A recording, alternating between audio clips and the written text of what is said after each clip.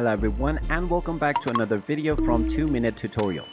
In this video, I'm going to show you how to clear the chat history on your Bing AI chat. So let's get started right away.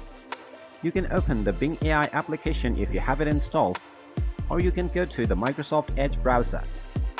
Then make sure that you are logged into your Microsoft account first, and after logging into your account, just type in bing.com in the address bar and press enter. This will now take you into the official Microsoft Bing website.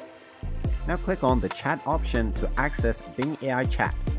Once you access the Bing AI chat page, you will see your recent chat history at the right side underneath recent activity.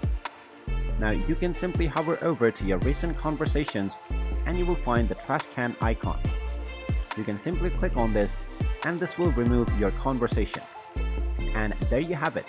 That is how easy it is to clear your conversation history with Bing AI.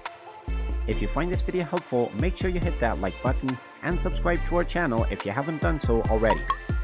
Also, ring that notification bell to never miss another update from us.